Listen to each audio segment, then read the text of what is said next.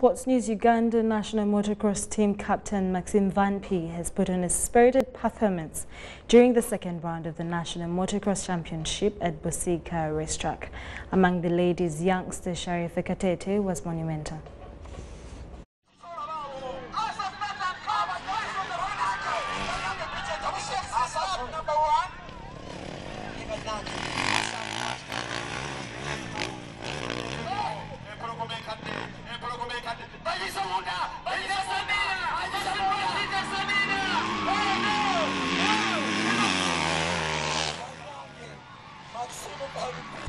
There was much anticipation ahead of the second national motocross circuit at Busika racetrack.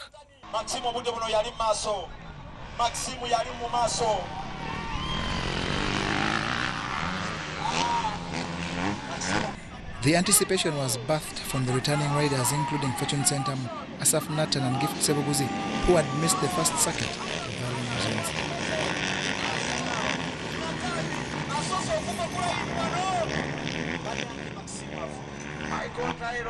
In the MX1, Maxime Van P ably saw off the challenge of the returning Asaf Nathan in an epic battle all through the three hits.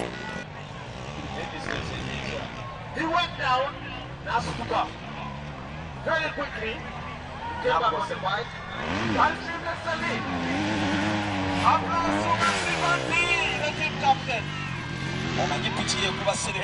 In the 125cc category, Aviv Holland was unstoppable, while his younger brother, Staff Holland, dominated in the 85cc.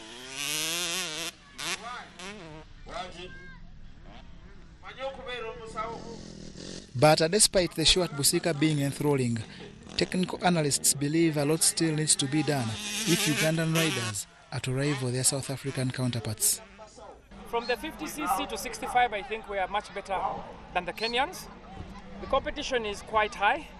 We want to train a lot more to make sure that we get to the standards of the South Africans. But what I've seen is encouraging, but not the way I would want it. I would want the levels to be much higher.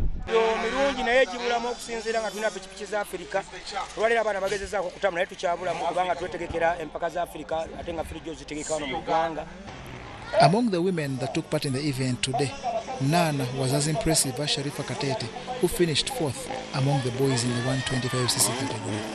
Like today I was so happy and I did enough practice and I believe in myself that I can win those guys. Yeah.